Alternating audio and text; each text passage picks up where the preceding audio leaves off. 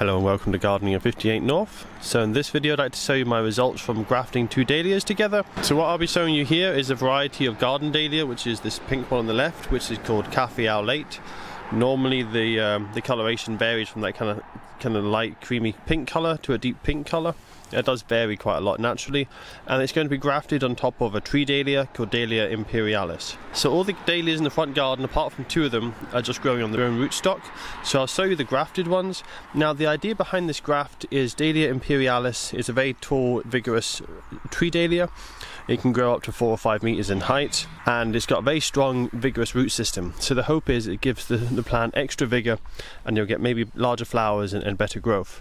So this is the third or fourth year I've been doing this. Often I don't get them to flower. The reason being not because the tree dahlia seems to influence the flowering, because naturally the tree dahlia would flower very late. The garden dahlia seems to flower when it would normally. The thing is, I do the grafts early in spring, and then they take a while to take, and so by the time that they're actually established and fully growing on the root system, they don't tend to be big enough to flower, so they flower very late in the year. So I'd probably be better grafting them in winter if I had the opportunity, but in my climate that's quite difficult. So here's one of the grafts. This is the most striking one, I'd say, because it's high up. So this is, as I say, grafted on a tree dahlia, and this is double grafted, so that basically I've grafted this in two places, so there's two separate grafts. What it is this grew in my garden last year to about 3 meters in height. The original tree dahlia, you can see the trunk on it there. It's quite thick and sturdy. I have got bamboo canes on it now, but to be honest, it was supporting itself for most of the summer. I've only put on these extra bamboo canes now that it's autumn and the winds are starting to get quite strong. So you can see there's a branch that comes off on the left here, and then it grafts, and there's a branch that comes off on the right and it grafts. So I'll just come in close now and try and get you a better view of these grafted sections. So on the left here we can see we have the graft, and it's just at that point there, and then on the right hand side the graft is quite difficult to see, but it's right inside there as well. So the grafts do take really well actually. So these are both dahlias, but they're not dahlias that are very closely related, so I was quite surprised how well they do take from grafts. The grafts secure really well, and you get a very strong graft that lasts for a long time. As an example of how long they last, this dahlia down here is now in its second year of being grafted, and I find that if you overwinter them in a frost-free location, the upper section of the foliage stays alive, so you can keep the stems year after year. And that's what I did with this one. So it was grafted last year. It grew a reasonable size but didn't flower because it was grafted too late. This year though, because it was already grafted a year ago, it started growing quite early in spring, and so we have had flowers. Now this plant was double the size, but unfortunately what's happened is half of it has snapped off in the wind. So that is one issue that I found with the grafts, is although the grafts take very well and it doesn't snap at the grafts, when it does resprout in spring, it often resprouts with a bit too many shoots. So you can see here, this section here is the bit where the Café lait dahlia is, and the graft is actually around about this section here. It's hard to show because it's gone all woody now, and there's not much difference between the two with the wood, but you can see probably there is a very slight line along here, and that's the line between the two grafts. When it sprouted in spring, it had loads and loads of shoots coming up. They were too congested, so they grew very leggy and thin, and then when they got older, the weight became quite heavy on the branches, but the lower branches stayed quite thin, and they just snapped off. So unfortunately that is one side effect, but I think with the correct pruning that could probably be overcome. So when it comes to the growth of the plants, I haven't found, unfortunately, much benefit. I think the only benefit I have found is a bit of drought tolerance. So I find in dry spells my other dahlias quite often wilted in hot sunny weather. These grafted dahlias didn't seem to wilt at all. They've got a much bigger root system, and so they're going to be able to find the water more easily. So that seems to be one advantage. The other advantage is they do seem to be well fed, and they're good colour. I find with the Café lait dahlias, so for example this is a weaker plant, this one on the left.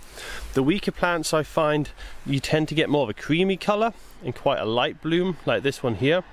And then the more richly fed plants and the more vigorous plants, such as this one here, that's why the dahlias are starting to flop out over now. I think its blooms are a bit big and floppy for its stems, but you can see you get a much deeper colour, much deeper pink colour, I find, with the Café lait if they're well fed and vigorous.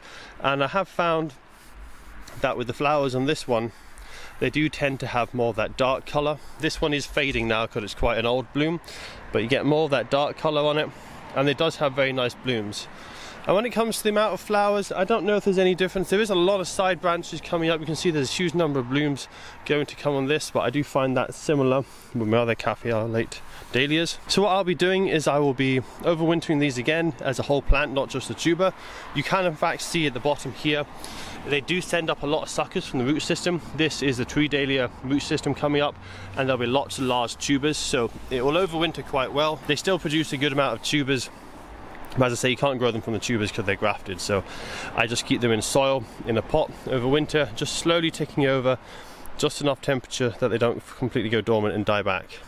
So they seem to do quite well. The only other issue I do find is that you get a bit of mottling on the foliage, almost a bit like a magnesium deficiency, although it isn't a magnesium deficiency. I'm not sure what that is. It tends to be on the newer growth in the summertime, and as the foliage matures, what tends to happen is it goes darker and that disappears. So I've not figured out what that is that's causing that. It might be something to do with the graft. Maybe the graft isn't transferring certain nutrients as well, or perhaps the root system absorbs all the nutrients in the right ratios for a tree dahlia, but it doesn't have the right ratio of nutrients for a garden dahlia, so maybe it's lacking something a little bit for the garden dahlia. But even though it has that weird coloration, it still has vigorous growth and it grows very well. So as I say, there's not a lot of advantages I've found. Unfortunately, it doesn't seem to give it a huge amount more vigor, maybe moderately, but to be honest, I've got other dahlias in this bed which have grown just as well, and some that have grown worse, so it's hard to say. And the other thing which I think has the most potential is just getting a very tall dahlia looking like a tree. So what I might try and do in the future is try and get some really tall tree dahlias one summer, overwinter them at full size, and then the next summer graft on the garden dahlias on top of them, and then we can have a giant tree with dahlia flowers on it. So you can see for this one, for example, is over 2 meters tall, a really nice height. No flowers this year yet. You can see it's just starting to bud at the top. Unfortunately, we have a storm with 60-mile-an-hour winds coming this week, so I'm going to have to take these inside and finish them for the year, otherwise they will probably get blown over as they're getting quite top heavy.